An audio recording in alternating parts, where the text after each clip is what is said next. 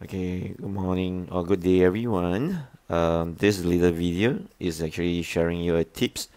If you're actually using the UBox Gen 3 or rather Gen 2 with the upgraded firmware, this is a few tips of doing a little bit of a housekeeping.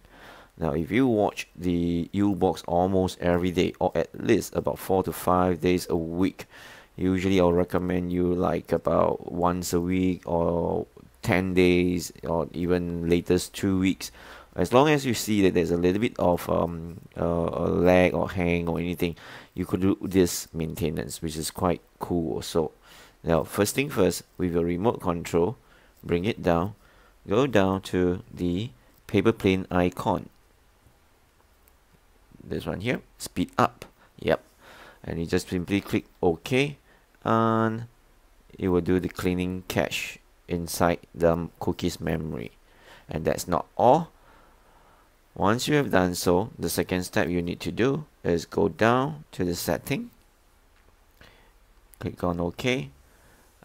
This one is a little bit tricky, so I take this opportunity to introduce how to use the remote mouse, which is over control from the remote control.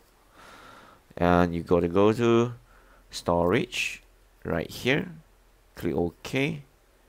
You notice that you have quite numbers of category that been used up. The important one is actually miscellaneous. This is the one that is catching up the most. The cache data not so much comparative to the miscellaneous. So to clear the miscellaneous, it is quite tricky. Now you just have to select miscellaneous and click OK. You see this pop up. As time goes by, you will get more than this selection. So what you got to do is you press the OK and hold. Yep, press OK and hold. You will get to see that the first file here, the cookies, is by Qianxun, the apps that you're watching, the movie or where else, and the rest you can see like cache, the general one, and all the applications that has a cache in there. So once you have select one, it's kind of troublesome if you do one by one. So how do you actually do all in together at one go? That is, you have to switch your mouse to the remote mouse, which is right at the bottom keyboard here. Okay, you see this arrow here? Press it on and look at the screen there. It say enter mouse mode. And by doing so, when you press your arrow, the 4 arrow left, right, and up, down, you see the normal cursor arrow up there. See that? Yep. And you move on to select all and click OK. And that's it.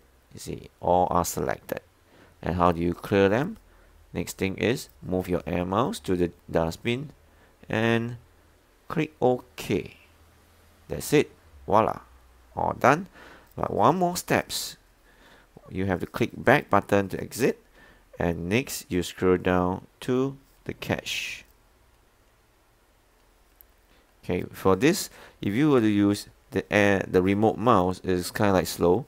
You can switch it back to the remote control by pressing back here, this arrow here.